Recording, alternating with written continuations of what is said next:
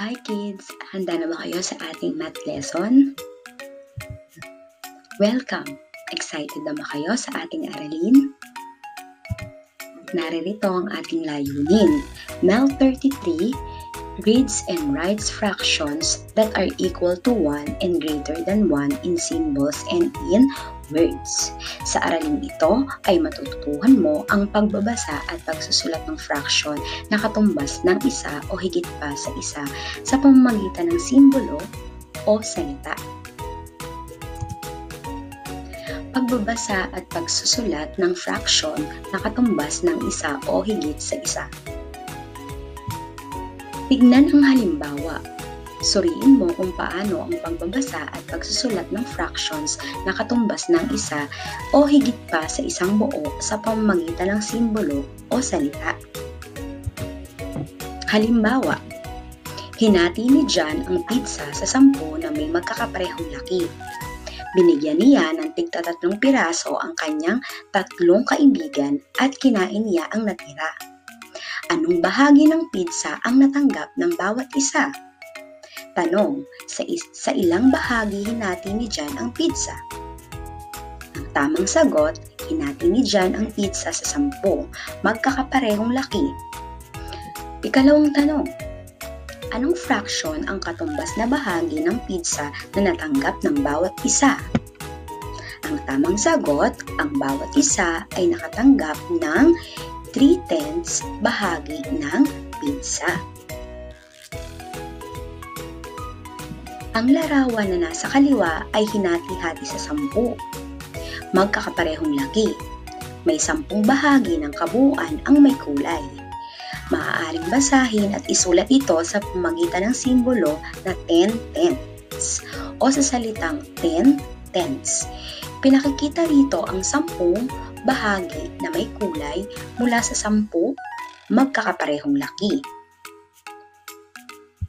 Pagmasdan naman natin ang ilan pa sa halimbawa. Pagmasdan ang larawan A. Sa larawan A, ito ay may simbolong 8/8. Ang salita o word or 8/8.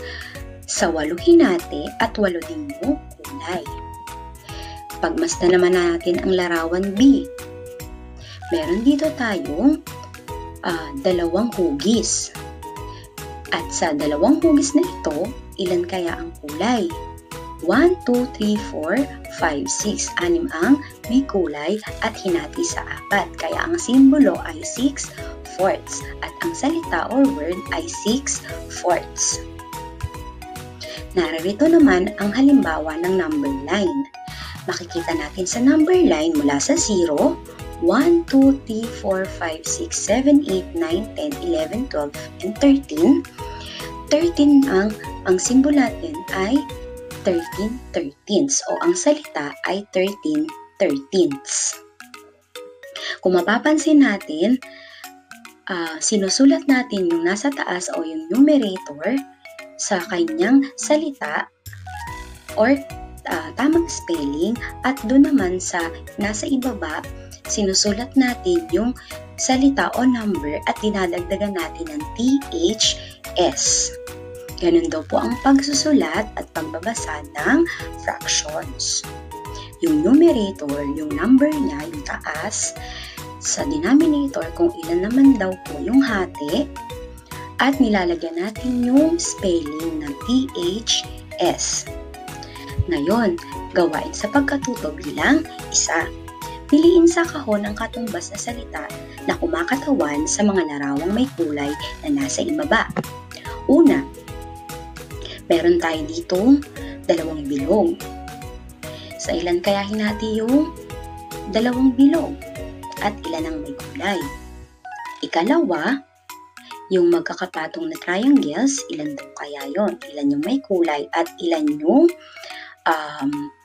pagkakahati? Dito naman sa number 3, meron tayo ditong 2 diamond. Ilan daw po yung may kulay at ilan sa ilan hinati? Yung number 4 naman, meron tayo ditong 2 maliit na rectangle. Ilan daw po ang hati at ilan ang may kulay? At yung number 5 na malaking rectangle, sa ilan hinati at ilan ang may kulay. Tandaan, yung numerator, yung may kulay sa taas, at denominator, yung kung ilan ang hati. Pero ang pipiliin natin dito sa pamilihan natin, letter A, 15/15. Ano mo kaya? Letter B, 8/4. Letter C, 11/6. Letter D, 16/16. Letter E, 3/2. Letter F, 1/2. O, tingnan natin kung anong tamang sagot. Yung number 1 daw po ay letter D, 8/4. 8 yung may kulay at sa hinati yung bilog sa 4 kaya naging 8/4. Letter B. Yung number 2 naman, ang tamang sagot daw po ay letter D. Bakit? Kasi 16 yung may kulay at sa 16 din hinati kaya naging 16/16. Number 3. Letter E daw ang tamang sagot. Yung letter E, 3/2. Bakit naging 3/2? Kasi 3 yung may kulay at sa 2 hinati. Number 4, letter C daw po ang tamang sagot. 11/6. Bakit daw po naging 11/6? 11 yung may kulay, tapos hinati sa 6. At huli, number 5, letter A, 15/15. Kasi 15 yung may kulay at 15 din yung hati. Para naman sa gawain sa pagkatuto, bilang 2, isulat ang angkop na simbolo o symbol ng katumbas na fraction na nakasulat sa salita o word at vice versa. Isulat ang angkop na simbolo o symbols ng bawat salita. Number 1, 11/10. Paano daw isulat yon? Number 2, 10/9. Number 3, 13/13. Number 4, 2/2. Number 5, 3/2. Number 6, 6/6. Number 7, 9/9. Number 8, 11/11. Number 9, 5/4. Number 10, 15/15. Pagmasdan naman natin kung anong tamang sagot. Narito ang mga tamang sagot. Ito ang mga simbolo sa bawat salitang nakalagay sa number 1 to 10. Sa pagsulat ng simbolo, makikita natin kung ano daw po yung bilang, isusulat lang natin yung spelling. Yung simbolo ng mga bawat spelling na nakalagay. Para naman sa gawain sa pagkatuto bilang 3, isulat ang angkop na salita o word na katumbas ng mga simbolo. Ito naman mga simbolo, tapos isusulat natin yung spelling o yung mga salita. Number 11, 18/18. Number 12, 8/7. Number 13, 15/14.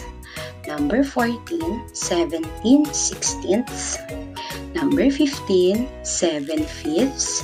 Number 16, 14/14. Number 17, 9/8. Number 18, 13/13. Number 19, 7/6. And number 20, 11/10. Tingnan naman natin kung ano yung mga tamang sagot. Naririto ang mga salita o tamang spelling o salita o word na katumbas ng mga simbolo. Tandaan, kapag nasa ilalim, dinadagdagan ng THS, katulad ng sinabi natin kanina. Ngayon naman, para sa huling gawain sa pagkatuto bilang 4, gamit ang mga hugis na nasa ibaba. Gumawa ng modelo ng fraction na nagpapakita ng katumbas ng isa o higit sa isang buo. Tandaan, pag sinabing katumbas ng isang buo, dapat parehas ang numerator sa denominator or parehas yung bilang sa taas at saka sa baba. Pag sinabi naman natin higit sa isang buo, mas mataas ang numerator o yung nasa taas kaysa sa denominator yung nasa baba.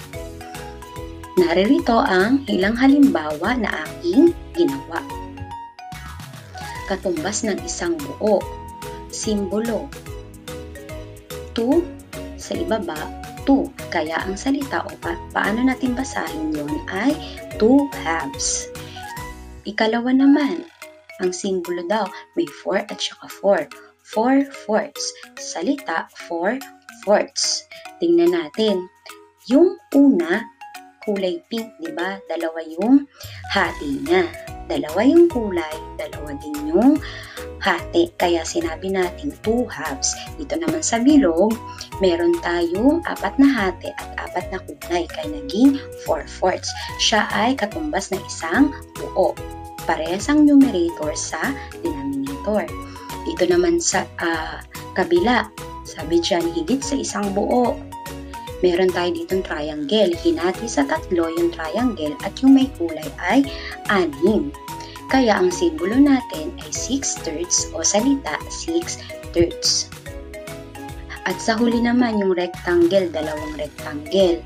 Meron tayo ditong kulay yellow yung kulay. Ilan daw yung kulay yellow? Meron tayong 9 na yellow at 5 yung hati sa isang rectangle. Kaya ang simbolo natin, 9 sa taas, 5 sa baba. Kaya pag sinabi natin sa salita o word, 9/5. Naintindihan niyo bang ating aralin mga bata? Madali lamang ang paggawa ng fraction at pagbasa ng mga fraction.